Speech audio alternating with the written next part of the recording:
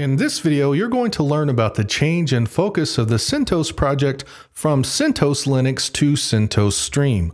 More importantly, you're going to learn what that means for you and any actions you might want to take as a result of this change. So if you use CentOS in any capacity, be it professionally, for educational purposes, or just for fun, you'll want to watch this video to the very end. Let's start with the official announcement directly from the CentOS team on December 8th, 2020. It reads, "The future of the CentOS project is CentOS Stream, and over the next year we'll be shifting focus from CentOS Linux, the rebuild of Red Hat Enterprise Linux, to CentOS Stream, which tracks just ahead of a current RHEL release. CentOS Linux 8, as a rebuild of RHEL 8, will end at the end of 2021. CentOS Stream continues after that date, serving as the upstream development branch of Red Hat Enterprise Linux." In order to fully understand this statement, we first need to know exactly what Red Hat Enterprise Linux is, what CentOS Linux is, and what CentOS Stream is. By the way, I know there are many very strong emotions around this announcement, and I'll address those in just a minute. But first, please be patient with me here as I explain just a little of the relevant history around this announcement. Red Hat Enterprise Linux, or RHEL for short, is a Linux distribution developed by Red Hat Incorporated for the commercial market. The primary means by which Red Hat Incorporated generates revenue is by selling subscriptions or support services to Red Hat Enterprise Linux and their other open source software products. At the time of this recording, the publicly available prices that Red Hat charges for support per RHEL server installation starts at $349 and goes up to $2,847. Those prices are per server per year. As an individual, that might sound like a good amount of money, but when you consider that there are companies that would lose tens of thousands or even hundreds of thousands of dollars per hour of downtime, then those subscription fees start to pale in comparison. Having a company like Red Hat provide support not only for the distro itself, but also support interoperability with your other enterprise infrastructure is well worth it. It's almost like having an inexpensive insurance policy. For example, I remember working with Red Hat on an issue a few years ago. A RHEL server that I supported experienced a kernel panic. The server logs indicated an issue with the driver for the HBAs, or host bus adapters. That server was connected to our storage area network via a pair of HBAs.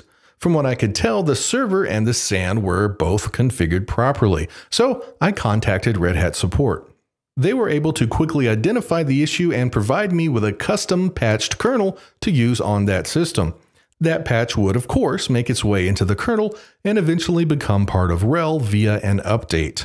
If I were using a community-supported distribution such as Debian, I would have asked for help via a public forum, an email list, or a chat room, and hope one of the community volunteers with the proper skills in this specific area would take the time to look at my issue. Now, those volunteers are amazing people who are not getting paid. I mean, they are truly saints.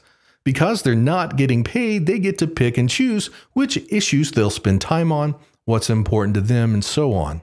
There's absolutely nothing wrong with that, and I would have no right to demand their time or attention. However, my company was paying Red Hat for support, which they provided per our contract with them. We paid them to make our issues important and now. That kind of attention, support, and service makes it worth the subscription fee when you rely on Linux to sustain your business. But what if you, as an individual, want to learn RHEL because you want to work as a Linux system administrator at one of those companies that pay Red Hat for support? Or what if you want a proven distro with rock-solid performance for a project that will never generate any revenue or income whatsoever? Traditionally, in those cases, you would use CentOS Linux. Red Hat Enterprise Linux is built from open source components. The Linux kernel and the supporting software are all open source. This means that Red Hat has to make its source code publicly available, and that source code can then be repurposed into other software. In 2004, Greg Kurtzer took the Red Hat source code and removed all of Red Hat's trademarked components such as logos, branding, and artwork. He then compiled that source code into a distribution. That distribution eventually became known as CentOS, the Community Enterprise Operating System. Now, anyone could essentially run RHEL without paying for a subscription. People have even labeled CentOS Linux as being bug-for-bug compatible with RHEL. In 2014, Red Hat essentially acquired the CentOS project. Red Hat called itself a sponsor for the CentOS project, while CentOS announced that it had joined the Red Hat family. Several members of the CentOS team became employees in Red Hat's open source and standards team. Also, Red Hat took ownership of the CentOS trademarks and required that the CentOS board be made up of a majority of Red Hat employees. It was clear that Red Hat wanted to exert influence over CentOS, and some people in the open source community saw this as the beginning of the end for CentOS. Red Hat itself was acquired in 2019 by IBM. This again had people speculating about the future of the CentOS project. Okay, so that's enough history of the CentOS project and CentOS Linux. So what is CentOS Stream? Well, I'll just read the description from the CentOS site. CentOS Stream is a, quote, continuously delivered distro that tracks just ahead of Red Hat Enterprise Linux development, positioned as a midstream between Fedora Linux and RHEL, unquote. Some people call a continuously delivered distro a rolling release distro or a rolling distro. What this means is that the distro is constantly being updated. Instead of accumulating several bug fixes and enhancements and releasing them together as a point release, such as CentOS Linux 8.1, 8.2, 8.3, and so on, a rolling release immediately incorporates those individual bug fixes and enhancements as soon as they become available. If you're the type of person who installs CentOS and then runs DNF update every so often without much worry or testing, then the difference between CentOS Linux and CentOS Stream is going to be practically unnoticeable to you. Let's quickly talk about Fedora since it was mentioned in the definition of CentOS and it plays a role in the development process as well. Fedora is a community-driven and community-supported distribution of RHEL. Thousands of developers who have no official connection to Red Hat Incorporated contribute to Fedora. Red Hat takes selected features from Fedora, puts those through its own testing and quality assurance processes, and eventually incorporates those features into RHEL. For example, prior to RHEL 8, you would use the yum command to install software. Starting with RHEL 8, that command was replaced with DNF. However, the DNF command first appeared in Fedora 18, which was released in 2013. Starting with Fedora 22, the yum command was replaced by DNF, and that was in 2015. RHEL 8 wasn't released until 2019. This is just one simple example of how divergent Fedora and RHEL can be. CentOS Stream is designed to stay much closer to RHEL. Instead of the workflow order being Fedora, Red Hat's internal process outside the view of the public, RHEL, and then CentOS Linux, it now becomes Fedora, CentOS Stream, and then RHEL. CentOS moves from being downstream of RHEL to being just upstream of RHEL. Essentially, CentOS Stream allows the world to see what's coming in the next version of RHEL and allows the CentOS community to provide input on the features and capabilities that will end up in RHEL. Despite all the claims that CentOS is dead, it simply is not. It is alive and well. It has simply shifted its place in the life cycle of RHEL. So if you're currently using CentOS Linux for your personal projects or using it to learn RHEL, then using CentOS Stream is still a great choice for you. Oh, and if you want to switch from CentOS Linux to CentOS Stream, it only takes 3 commands to migrate your existing installation, so the process will be fairly painless for you. By the way, I teach Linux classes and I've had some of my students tell me they felt like they just wasted their time learning CentOS 8 Linux. I assured them, and I want to assure anyone who has spent time using or learning CentOS, that their time was not wasted. Everything you learn to do on CentOS can be done exactly the same way on RHEL.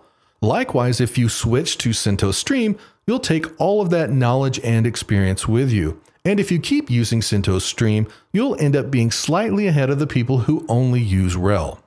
But what if you still need or want the bug for bug compatibility with RHEL? The good news is that you have some options. The first option is to join the Red Hat developer program for free and download RHEL directly from Red Hat. Before February 2021, you were only allowed to use RHEL for development purposes. That means you were not allowed to use it in production. Also, you could only install RHEL on one physical system and up to 16 virtual machines. However, starting in February of 2021, you can use your free Red Hat developer subscription to run RHEL in production for up to 16 systems at no cost. So if you're using CentOS Linux for a personal project or a small business that has 16 or fewer systems, you can switch to RHEL and not incur any subscription fees. Even though you're allowed to run RHEL in production, you can't call Red Hat for support without a paid subscription. Systems that fall under the Red Hat developer program are self-supported. Of course, Red Hat is going to make it really easy for you to upgrade your subscription to full support. But again, you don't have to if you only need 16 servers and don't require support beyond package updates in the distro itself. When CentOS 8 was first released, it was scheduled to be supported until the year 2029. For many people and businesses that already relied on CentOS 7, it was a no-brainer to use CentOS 8 for their new deployments, as CentOS 7 support was, and still is, scheduled to end in 2024. Also, some people had migrated some or all of their CentOS 7 systems to CentOS 8, all the while expecting them to be supported until 2029. When CentOS changed their focus from CentOS Linux to CentOS Stream and announced they were going to end support for CentOS 8 Linux at the end of 2021 in favor of CentOS 8 Stream, people were livid. The rules were changed on them midstream, and they felt betrayed. They lost trust in the CentOS project and had no respect for RHEL, who instigated this entire series of changes. Needless to say, these people aren't going to migrate to RHEL, even if it is free for them to do so. For those people, they want to try a new distro. Remember Greg Kurtzer? He was the person that essentially started CentOS. He's done it again and started another Linux distribution named RHEL that is targeted at solving the same problem that CentOS was initially designed to solve. RHEL is a clone of RHEL, again with all the logos, brandings, and artwork of RHEL being removed. At the time of this recording, the distro hasn't been released, and there is no estimated date on its initial release. However, there are high hopes for this project, and many people are waiting to see if RHEL becomes the new CentOS. AlmaLinux is an open source project that also intends to fill the gap left by CentOS Linux. AlmaLinux is a binary compatible fork of RHEL 8. The plan for AlmaLinux is to match every RHEL release. The project is backed by CloudLinux, which is a for-profit company. At the time of this recording, AlmaLinux has released its first public beta. It's important to note that CloudLinux has currently earmarked funding to support AlmaLinux, and since it's not yet fully released, it's hard to know if a community will grow around this distribution and be able to operate and support it independent of CloudLinux. For example, what happens if it's no longer in CloudLinux's interest to fund AlmaLinux? Oracle Linux, like CentOS Linux, is compiled from Red Hat source code. Oracle Linux is, of course, distributed by the Oracle Corporation. Oracle makes money from their distro by selling support to it. However, if you just want to use the software, then that is 100% free. You might be asking, if I can get support for RHEL from Red Hat, why would I buy support for Oracle Linux from Oracle? Well, if you happen to use and already pay support for Oracle databases, it might make sense to use Oracle support for the entire stack, the database and the OS. According to Oracle's site, their support contracts are, quote, significantly cheaper than support from Red Hat, unquote. Plus, Oracle does add some additional features, such as their unbreakable enterprise kernel, which is tuned specifically for database workloads. However, you don't have to use that kernel and can use what they call the Red Hat compatible kernel, which is simply the kernel compiled from Red Hat source code. So if you use the Red Hat compatible kernel, you are simply running RHEL with Oracle branding. Oracle Linux is an option that is available today. However, some people are hesitant to switch to Oracle Linux because, again, Oracle is a for-profit company.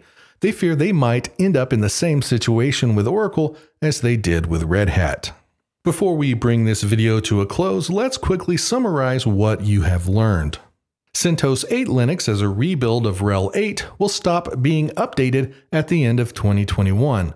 Starting in 2022, the only supported version of CentOS will be CentOS Stream. CentOS Stream is now the upstream development branch of RHEL. New features and capabilities will be introduced in CentOS Stream first, and then later be incorporated into RHEL. For those who are comfortable with a rolling distro, switching to CentOS Stream will be the easiest migration path. For those who need 100% bit-for-bit compatibility with RHEL and do not want to pay a subscription fee, there are a few options. If you plan to have 16 or fewer installations for either production or non-production workloads, then you can use a free Red Hat developer subscription and run RHEL. Oracle Linux, which is a rebuild of RHEL, is also an option as it's free to use on an unlimited number of devices. Next, there's AlmaLinux, which is currently sponsored by Cloud Linux Incorporated. Finally, Rocky Linux is a community-driven distro led by the founder of the original CentOS project. I sincerely hope this video cleared up some of the misconceptions around the changes to the CentOS project. I also hope it has given you enough information to make a decision on what changes you are going to make in light of the shift from CentOS Linux to CentOS Stream.